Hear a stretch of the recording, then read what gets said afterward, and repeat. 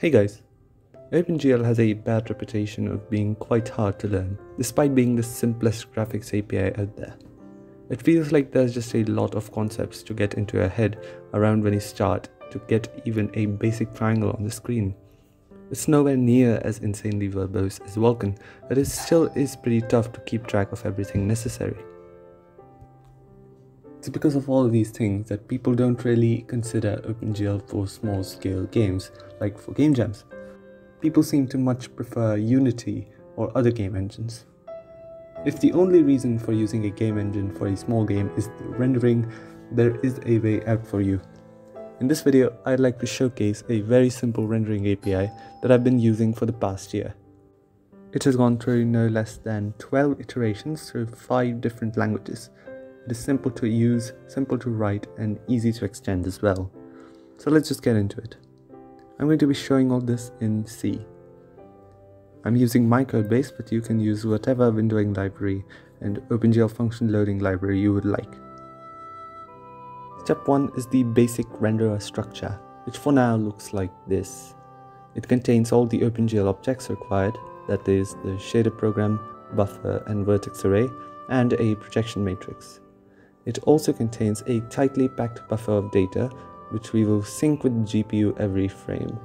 For now, the render vertex will just be this. We will revisit this when we add texture support. The first function to fill out is render init. We can generate and bind a vertex array, then generate and bind a buffer. The last line here is important. We allocate a set amount of data on the GPU. The size will be max vertices times size of the render vertex. Let's quickly define max vertices. We won't do that directly, but we'll have another hash defined before this to define the max triangles. I'll just define it to be 2048, but this is completely configurable. Max vertices will just be max triangles times 3. Now we can calculate a projection matrix. I'll keep it standard for now with a 1:1 pixel to OpenGL coordinates ratio with the origin at the bottom left. Let's work on shader loading next. We create a program and the vertex and fragment shader modules. I'll use my own functions here for nicer file loading, but GL shader source call should be normal. Next, we can compile the shaders and check for errors. Now we can attach the shader to the main program and link it together. We also should check for errors again, just in case. We can actually immediately detach and delete our shaders from the program. The actual shader objects only refer to the shader code in strings. Since we have already compiled and linked to the program, we already have a working shader program, so we have no need for the actual shader code. Finally, we'll upload our projection matrix to the shader. For that, we have to use the program, get the uniform location, and use that for setting the projection. Believe it or not, that is the end of the init function. This isn't that bad for a single OpenGL init function at all, and it is the biggest function we have to write. You may be wondering what the shaders look like. For now, since we don't support textures yet, they're this simple. Let's implement dinit, or rather the free function. Of course, here we delete the OpenGL objects we created in the init function. We technically don't need to do this, since it is done by the OS automatically, but I think it's good to keep the lifetime under your control. Next is the render begin frame function. All this one will do now is reset the triangle count to 0. We will be rebuilding all the data every time, which may seem inefficient, but is completely fine. If you do notice a frame hiccup and find out that this system is the bottleneck, then you can switch over to persistent multiple batches. But from my experience, I know that managing the add and remove for batches is extremely cumbersome and is a pain to manage correctly. The render end frame function isn't as simple, but is still pretty trivial. We bind the buffer and then sync our CPU side data with the GPU side data using GL buffer subdata. Then we bind our shader program and vertex array, and finally issue the draw call using GL draw arrays. For anybody curious about why I'm not using index buffers here, It's because the basic atom of the renderer is a triangle. An atom in this case means the smallest thing that our renderer works on. And for triangles, it's inefficient to use indices since they just take up space and provide no benefit. If we were using something more complex than triangles or quads though, then and only then would we see any benefit to using indices. Now for our actual drawing function. What does it do? The only basic function I'll add for now is the render push triangle function, which does take in a few arguments. We'll have a helper API on top of this function for easy calls, but the most low-level call would be this one. Here we have to actually add our data to the CPU side buffer. This is pretty simple as well. All we have to do is this. We simply index into the right place into the triangle data array and set its members accordingly. We mustn't forget to increment triangle count here. There is one more consideration to be made. What if the statically sized buffer is full? Well, we need to accommodate that case somehow. In the past, I had separated the triangle data and triangle count into a separate struct called a batch and held a list of those batches in the renderer. But there is a much simpler way of handling this, albeit crude. We simply just end the frame and begin it again, effectively flushing our batch.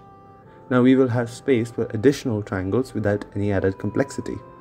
Of course, there are pros to going with the batches route, like sorting, but we won't have that in this video. So to handle this case, we just add this to the start of the push triangle function. And that's it. Rendering simple triangles really isn't that hard. And we have fit all this in precisely 169 lines of code. Well, rendering colored triangles isn't that impressive still. We also showed support textures, which we'll work on next. So, to handle texturing, we will need some additional members in our renderer struct, namely the textures themselves stored by OpenGL ID and a use texture count. We will have a maximum of 8 textures allowed to be bound in one draw call, but this is configurable as well. We'll also need to have more attributes, namely the UVs and a unique one called texture index. The UV should be self-explanatory, but the texture index one isn't really common. Basically, the way this system works is like this. Whenever you want to render a triangle, we take in an OpenGL texture by a U32 ID. This will be what OpenGL's glgen texture function returns. When we receive a triangle to draw, we go through the textures already added to the renderer that frame and return the index of where said texture is placed, the texture index. If the texture hasn't been added yet, it can just be added at the end of the array and its last index is returned. This is the index that will be uploaded as the texture index attribute. So why do all this? Well, textures need to be bound, and what we can do is bind all the textures added to the renderer that frame to the same index OpenGL texture slots. Now in the shader, it's simply a matter of sampling from the texture slot indicated by the texture index attribute. So for this, we first add our 2 new attributes to the render vertex and add them as the attribute 3 and 4 using more GL vertex attribute pointer calls. Now we can go down to our push triangle function and actually take in the texture and UVs as arguments and set the triangle data appropriately as well. Now we have to actually implement the logic to get the texture index. We add this to the start of the function. Basically, we can iterate from 0 to the currently filled in texture slots and check if the texture is already added. If it is, we can simply set our text index to that index. If we don't find it though, we can add it at the first available spot. One thing to be mindful of here is that we have another condition for the renderer data being full. Either our buffer is completely full or we have reached the maximum amount of textures possible. The way this logic is structured, we can see whether a slot for the current texture has been found by checking if the text index is set to anything other than 1248, which is just my error value. So we can add this new full batch condition to our previous if statement that flushes the renderer. Let's head to the render end frame function next. What we are going to do here is bind all the textures that were added to the renderer this frame.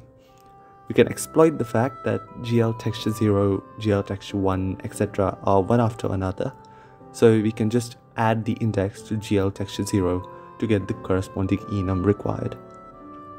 We also have to remember to reset the texture count to 0 in the render begin frame function. Let's go to the shader next and make it work with the textures. In the vertex shader, we can simply take in the new vertex attributes and pass them along to the fragment shader. The fragment shader, though, is a bit complicated. We take in the two new inputs here.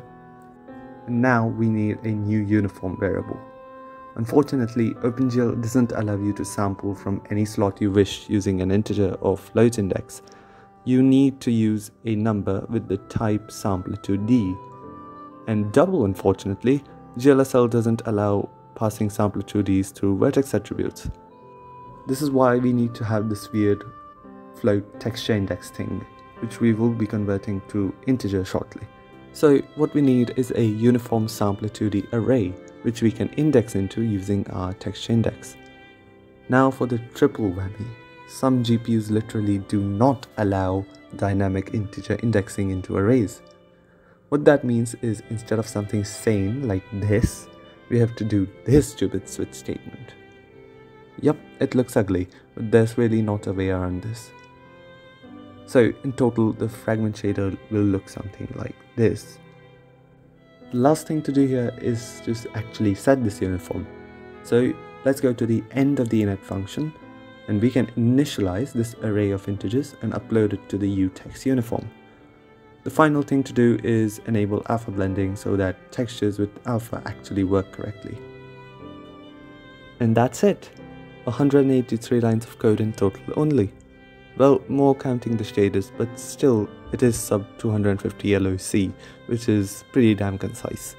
Of course, rendering just triangles is quite inconvenient, and passing all the data this function needs is even more inconvenient, so we can add some helpers on top. Here I've just written a function to draw a full texture on a quad. It simply calls the draw triangle with the appropriate data twice. Again, similar to before, I added helper to draw subtextures and use it to add a draw string function. So you can see in just like 50 lines of code, I could add string rendering, which many people have trouble with adding in their own renderers because they have added some weird abstraction on everything. The power of this API comes when you realize that you don't have to conform to that abstract system. This is as bare bones as you can get, and it being trivial to extend and build upon in such a way is exactly why I've been using this system for the past few projects. To test this out, I ported over testers that I've written before to use this renderer. I truly hope you got some inspiration for your own renderers from mine. That being said, that's all for today. See ya!